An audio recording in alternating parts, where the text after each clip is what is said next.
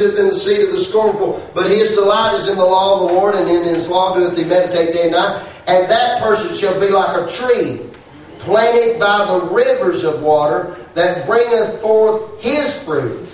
Not your wife's fruit, not your pastor's fruit, your own fruit in his season. Now I think we quote that, but there's a season. Yes. And your season of growing the fruit. Have you ever prayed and nothing's happened? You know? You ever prayed and you need to pray a little while? And you pray about something for a period of time and then things begin to change? See, we work in seed, time, and harvest. And if we're still bouncing with the Scripture and take Mark chapter 4, the parable of the sower, and you take all this and tie it in together, then you've got to understand that your leaves are not always going to be withered. But when you get some fruit, it remains. When you get your prayers answered, that answered prayer remains. It stays. Now notice that. He says, in his season, his leaf shall not wither, and whatsoever he doeth shall prosper. Man, that's powerful. But now let me say this, because the Holy Ghost wanted me to mention this somewhere, and I thought I was going to do it to give it a while. But some of you came up for healing through all out this revival. And so you came up, but in that, what I wanted to get at is when it... I'm trying to think how I could say it. When you come for healing, at that time, you received your healing. But did you know there is, and I hope I may be stepping on out in the deep here. I don't know what y'all believe in, but you can, if you don't watch what you're doing, lose that healing. That is the fruit of healing. In other words, you want that fruit to remain. Amen. Now, again, I'm taking a risk because I don't know what's saying. I'm not trying to preach doctrine. I'm just trying to help you keep your healing. That's my heart. It's to keep your healing. Just as if you could miss out and, so to speak, backslide or miss out on God, and some call it, lost, backsliding, or, some say lose your salvation, however you want to mention it. If you can do that, what makes you think that you could lose and not have the manifestation of your healing? Now let me add this. I want to help you with this. And we're still talking about fruit remain. We're still talking about God being a giver. If you're healed and you stay healed for 3 months, somewhere down the line, now I'm not confessing it, but the enemy will do what he can to try to slip that back in. And you will say, if you don't know what I'm fixing to tell you, you go, oh, I thought I was healed. He's got you. In other words, you were snake bit. We got you healed of the snake. Here comes the snake slithering, and he bites you just a little bit of the symptom. You can feel the teeth just getting in the skin, and you go, I thought I would never get snake bit again. No, he's going to wait and catch you when you have forgotten, and come and try to plant his teeth back in there again, so to speak. Now, let me ask you a question. Does it take faith for you to be healed?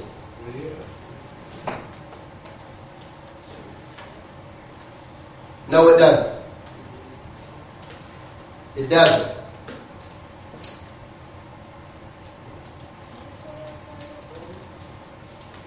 You want a scripture? John 5, the pool of Bethesda.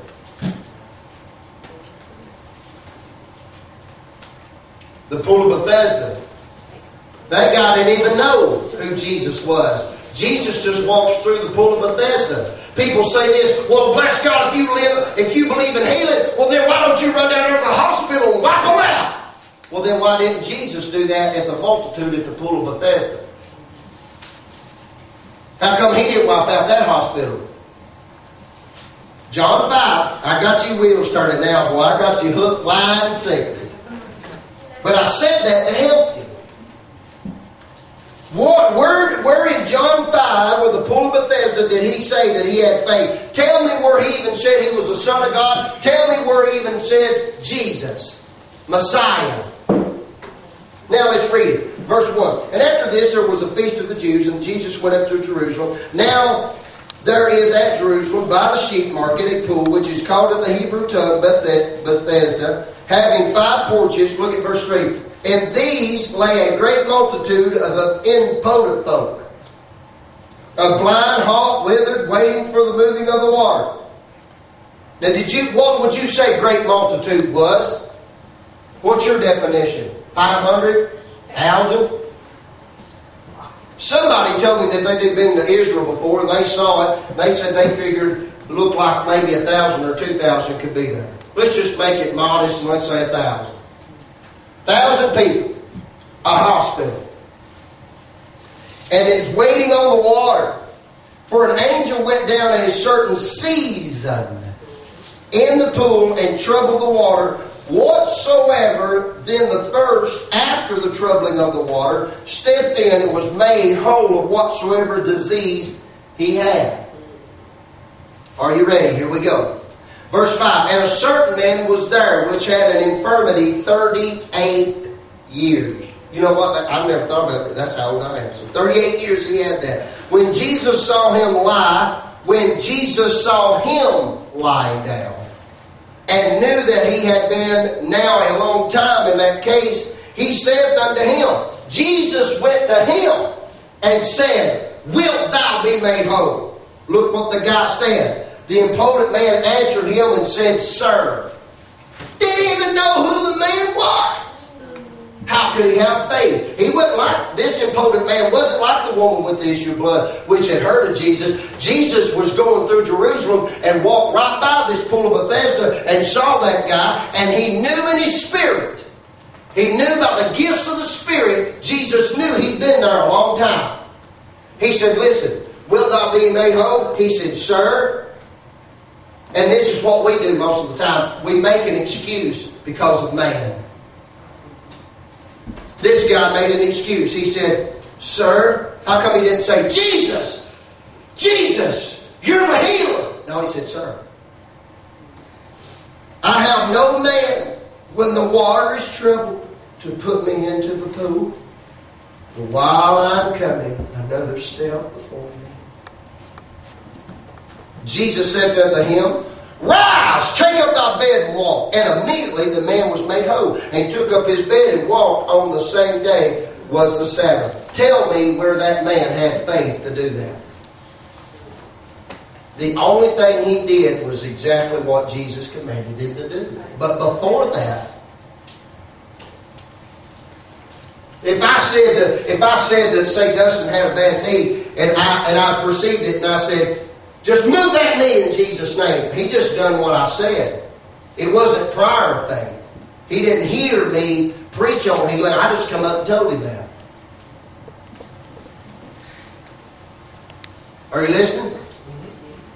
Then he said, and immediately the man was made whole and took up his bed and walked on the same day of the Sabbath. And the Jews therefore said unto him that was cured, it was the Sabbath day. Is it not lawful for thee to carry thy bed? The Jews busted him. The big religious people said, Listen, dude, it's Sabbath day. What you doing carrying? In other words, what you doing walking with that bed? That's work to them. He answered them, are you ready? Here we go.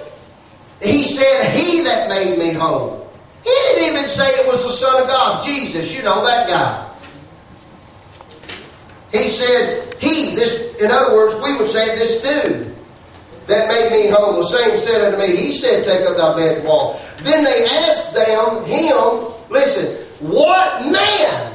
Listen to me. What man is that which said unto thee, Take up thy bed and walk? And he said, and he that was healed was not who it was. He said he didn't, right there's right both face. He said he didn't know who he was. And Jesus had conveyed himself away, and a multitude being in the place. See, friend, what I want to get at, now let me tell you the difference so you understand. When the gifts of the Spirit are moving, it's like the water moving. And if you'll jump in takes no faith, but it'll take faith to keep it. Amen. That's what I wanted to get you.